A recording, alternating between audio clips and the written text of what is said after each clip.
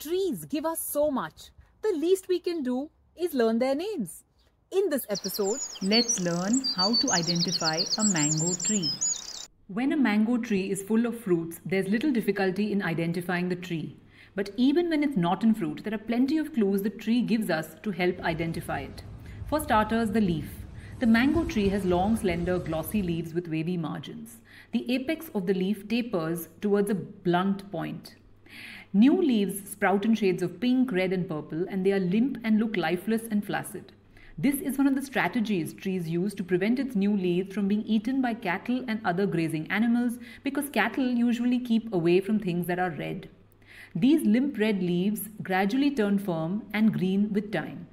In fact, you can try this. Next time you eat a mango, plant its seed instead of throwing it away, and you'll soon see these glossy, lovely mango leaves sprouting right before your eyes.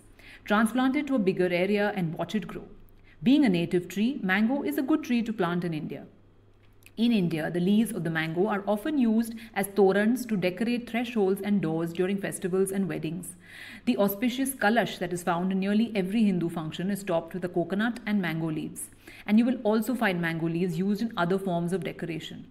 It is said that having a toran of mango leaves at the door is an effective way of keeping out dust, as the leaves act as dust collectors.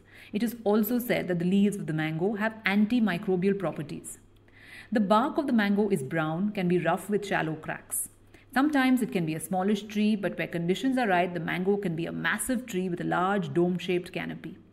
In his book, The Trees of Delhi, Pradeep Krishan says one of the largest mango trees of India is in Chandigarh. The tree is said to have a massive trunk measuring more than 9 meters in circumference and produces about 10,000 to 25,000 mangoes in a year. I have been to Chandigarh but could not locate this mango tree. If you happen to live there or visit and spot this massive mango tree, do share the pictures. I'd love to know more about it.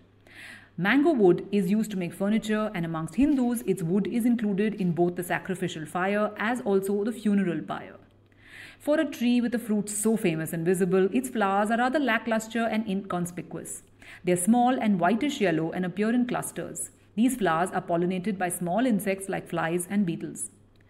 If you would like to learn to identify the common trees you see around you and learn about trees through stories, culture and literature, you will find some episodes you may enjoy on this channel. Take a look around, share this with friends and subscribe for more.